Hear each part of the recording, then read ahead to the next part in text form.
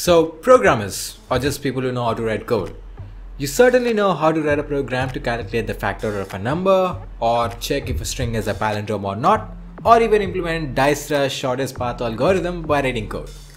But do you know how it works? By it, I mean, do you know how your program is actually understood by your computer? Ever thought of it?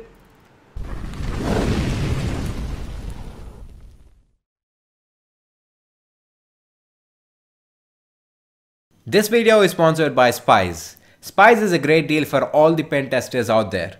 I've been using it and it helps me when it comes to the first step of pen testing, which is gathering information about the target as much as I can. It is basically a search engine that uses open source intelligence technique to scan all the layers of the internet, and after processing, it provides the data about all the network elements of that particular target. For example, using Spyse, you can check information about your target like the domain and subdomains of the target, corresponding IP addresses, open ports, SSL certificate information, who is data, and other such information about the target. So basically it's like Google for pen testers. It's also very cheap, and initially you can even use it for free of cost. So please go check it out if you're also a pen tester or just trying to learn pen testing. It's also really easy to use, so it doesn't even take much time to get used to. The link to Spyse will be in the description below, so don't forget to check it out. Let's start this video with the most basic thing which you already know. Computers understand only binary data. But what does that mean? It means that computers can only deal with zeros and ones, no other things. But have you ever wondered why? Let me brief it to you. Computers are made of circuits. These circuits are nothing but a sequence of gates like AND gate, OR gate, XOR gate. You definitely heard these names, right? So all these gates are actually made of transistors. Now a transistor is what we can call a fundamental building block of a computer, just like how a cell is a fundamental unit of life. Yes, I just linked computer science with biology. So in the most simplest words, a transistor is what makes a computer work. But what exactly is this transistor? Well, it is a component that can basically hold two states. The first state is on, which we represent as 1, and the second state is off, which we represent as 0. Now it must make sense why computers can only deal with zeros and ones, right? Now let's come into the big picture. How is it that a program like this be understood and executed by your computer which only understands zeros and ones? The most obvious answer is this code must be converted into a series of zeros and ones so that it actually makes sense to the computer. Yes, that is exactly what happens. Any program written in any programming language must eventually be converted into machine instructions so that your computer understands it. But how does that happen? Well, this conversion from source code to machine instructions is made possible by a set of magical tools together known as the compilation system. To know more about how this conversion works, let's actually take a step-by-step approach on how a program is written, compiled, and finally executed. Let's consider this simple C program which basically adds two numbers and prints the sum of these numbers. First, we save this program with a .c extension. Let's say we save it as hello.c. The next step is the compilation. We can use the GCC compiler, which is open source, to compile this C program. You open your terminal or command prompt and then type in gcc space hello.c -o and then hello. This will create an executable file named as hello, which we can finally execute. And when we execute it, the computer actually executes the file and prints the output. This means that at this stage, the computer understood our code and it actually computed what is written inside the program. So basically it added the two numbers and printed the output. Now let's break down what just happened. Initially, when you save the hello.c file on your computer, it is actually saved as a sequence of bytes. The program that you have written basically contains English alphabets, special characters, and numbers. That's it.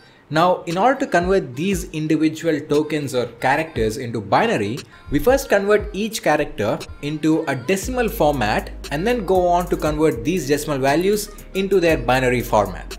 So most computers follow the ASCII standard to do the same. So basically each character has its own corresponding numeric value. For example, the character hash has the ASCII value 35 and the character i has the ASCII value 105, and similarly all the characters have their own numeric value. Once the characters are converted into their ASCII values, they are then converted into binary format. Each character is represented using 8 bits, or in other words 1 byte. Now that everything is in binary, this sequence of bytes can finally be saved on your computer's file system. The next step is where you compile your program with GCC. Now this is the big step, because in this step your source code is converted into the executable machine instructions. There are usually 4 steps to achieve this. In the first step, your program is fed to the preprocessor, which basically checks all the header files in your program and adds the code of all these header files into your program, and then saves this as an intermediate file named as hello with .i extension. So it's basically hello.i. For our program, since we are using the stdio.h header, our preprocessor adds the code of stdio.h into our program. This hello.i file is fed to the compiler, which converts this source code into an assembly code and then saves it as hello.s. The assembly language is just a human readable format of the machine code. This step is actually optional because generating the assembly code from a source code is not necessary. It is only generated because the programmer will be able to read and understand this assembly code and get to know what the processor will execute from a low level. This assembly code is then passed to the assembler. This is a step where the assembly code is converted by the assembler into the machine instructions. In other words, the binary form. It is then saved as hello.o. At last comes the linking phase. In this phase, a program called the linker checks if there are any dependencies in your code. In our code, since we are using the printf function, which is defined in the standard C library, the printf.o file, which contains the code for that printf function, is actually imported and linked with our hello.o file. And this finally creates our executable file hello, which we can finally execute on our command prompt or terminal. Now what happens when we run this file? That is a different story. I will brief it to you. Your computer's architecture looks something like this.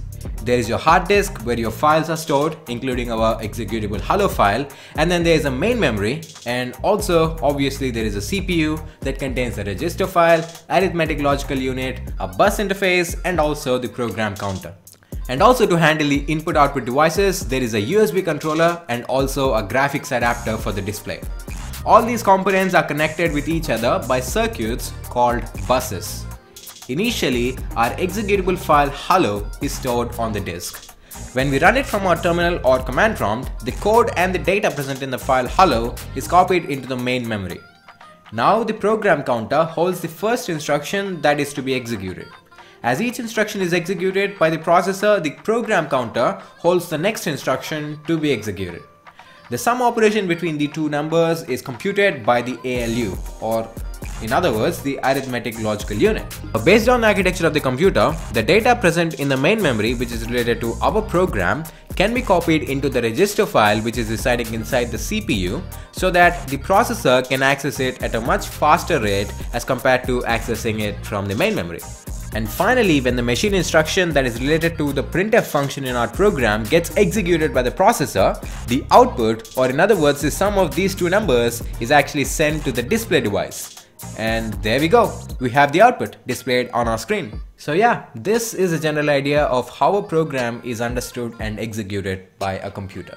Alright, so that's it for this video. I hope you learned something new from this video. If you like this video, don't forget to leave a thumbs up below, and also feel free to make comments in the comment section below.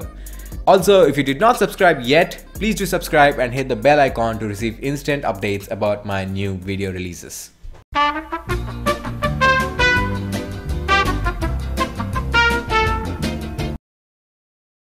Languages like Java convert the source code into an intermediate form known as the bytecode. instead of directly converting them into machine instructions.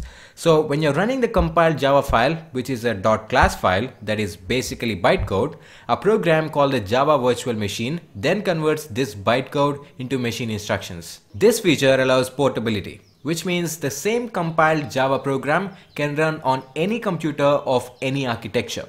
This feature of portability lacks in C language, because if you're using C language to write code, we need to create different executable files for computers with different architectures.